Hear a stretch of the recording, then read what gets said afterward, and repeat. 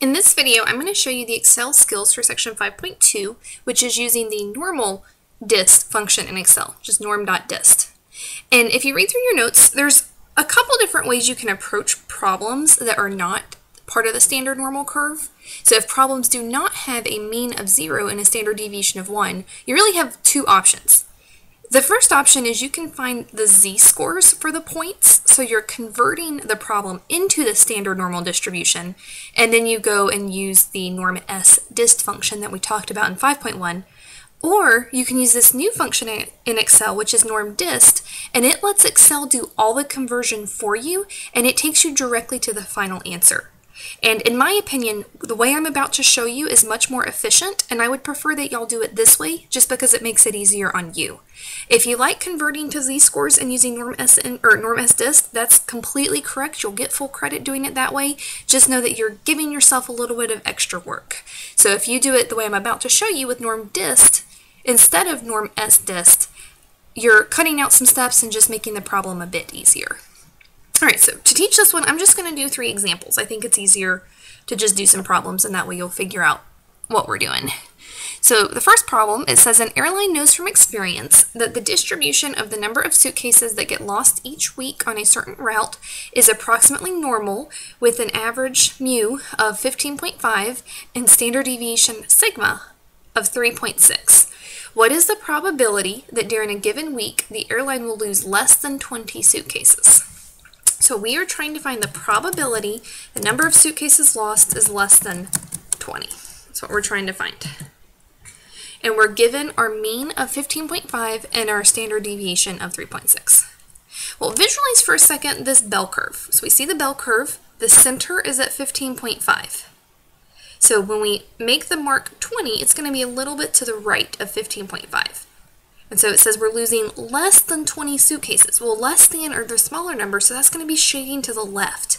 So if you were to visualize this bell curve, we would be shading to the left of 20. And what's great about doing problems to the left is all of the norm functions are always in reference to area to the left. So we can just plug this in, and it's going to give us our answer. So to do that, I'm going to go up to Function Wizard. I'm in Statistical still, and go down to Norm Dist. There it is. And so our point x, that's what we're trying to find the area to the left of, that's 20. The mean the problem gives us is 15.5. The standard deviation is 3.6, and still we always put true for cumulative. Our normal distribution is continuous, so we're always looking at the sum of a bunch of points, otherwise we wouldn't get any answer worth measuring. So we can just put all this in. Excel's going to do all the conversion and all the math behind the scenes for us that it can do, and it's going to give us the answer that represents the area to the left of 20, which will be the probability we're less than 20. So the probability the airline loses fewer than 20 suitcases is 0.8944, rounded to 4 decimal places. That's a pretty high probability, but still losing 20 suitcases, that's a lot of luggage. Alright, next problem is similar, a little bit different. This one says, an airline knows from experience that the distribution of the number of suitcases that get lost each week on a certain route is approximately normal, with mu equal to 15.5 and sigma equal to 3.6. What is the probability that during a given week the airline will lose more than 20 suitcases? So now we're trying to find the probability we lose more than 20, greater than 20. So visualize the same picture we had from the last problem. We have our bell curve. We have the center at 15.5. So our mark for the 20 is a little bit to the right of that. And now we're looking at more than. The bigger numbers are on the right, so we're going to be shading to the right. So on this problem, we've got our line at 20, and we're shading to the right of it. Alright, so when we plug 20 into norm dist, it's going to give us area to the left. Left and right are complements, so if we do 1 minus left, we're going to get what's left over on the right. This is just like we did in section 5.1. So to find the area that represents more than 20 suitcases, that's finding the area to the right of 20, we have to do 1 minus norm dist. I'm just going to type it in. You can type it in or go up to Function Wizard. Norm dist of 20 with a mean of 15.5, standard deviation of 3.6, and true. So again, the norm dist function always gives you area to the left. So the norm dist of 20, that represents area to the left of 20. That's not what we want. We want area to the right. So we do 1 minus left to get right, which will answer the question. So the probability they lose more than 20 suitcases is 0.1057, so about 10%. Last part, again, kind of similar question. It says an airline knows from experience that the distribution of the number of suitcases that get lost each week on a certain route is approximately normal, with mu equal to 15.5 and sigma equal to 3.6.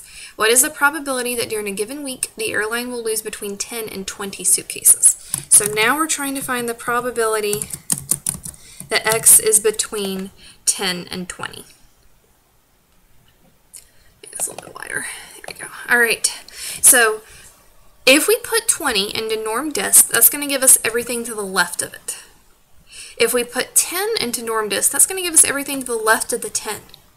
Well, we don't want what's to the left of the 10. We want the area between the 10 and the 20. So if we do the total area to the left of 20 and then subtract out the area we don't want to the left of 10, that's going to give us what's left over in the middle. So again, this is very similar to what we did in 5.1. To find the area in between 2 points, we do norm dist of the bigger one, and I'm going to put in my mu and my sigma, so Excel will do all the conversion for me, then minus norm dist of the little one,